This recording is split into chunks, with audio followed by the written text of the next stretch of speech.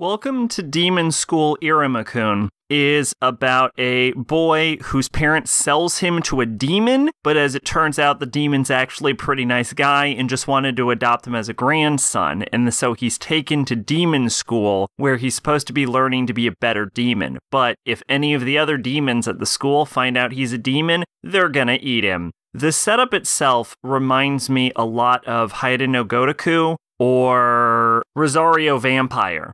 But the show does manage to go in its own unique direction in that the primary focus of the show seems to be about Iruma making friends and going on adventures, usually with a comedic tone in the school.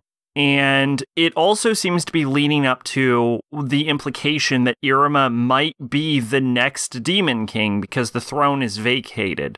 The show manages to cover a wide variety of topics. It gets into sort of a little bit of the politics of the demon world, but it also manages to keep things more grounded with school events such as clubs and sports activities and tests and things like that.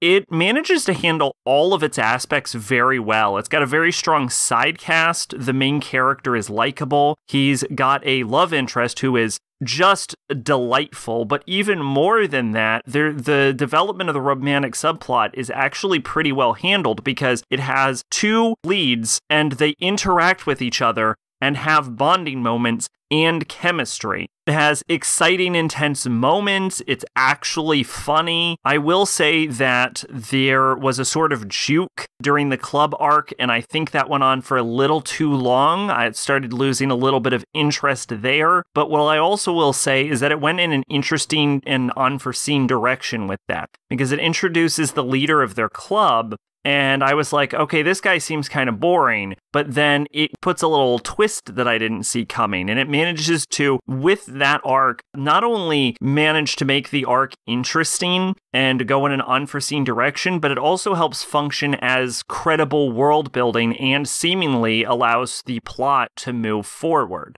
So the show is very good at operating at multiple angles at once. Overall, it's just a really good, fun series. Twitch and Discord in the description. I've been Sacrobolic. You're Envoy of Hope. Bye-bye.